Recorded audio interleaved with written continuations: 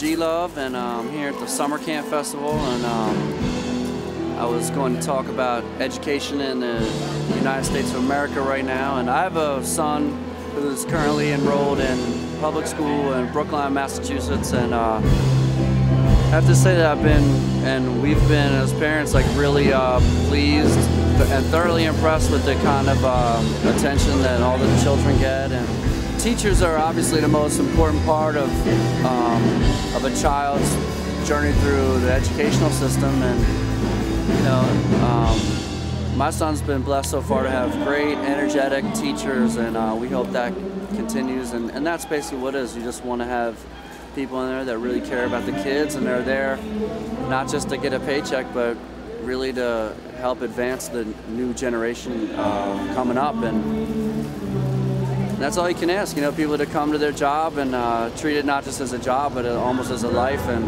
because they have so much opportunity and power to help mold the future, you know. So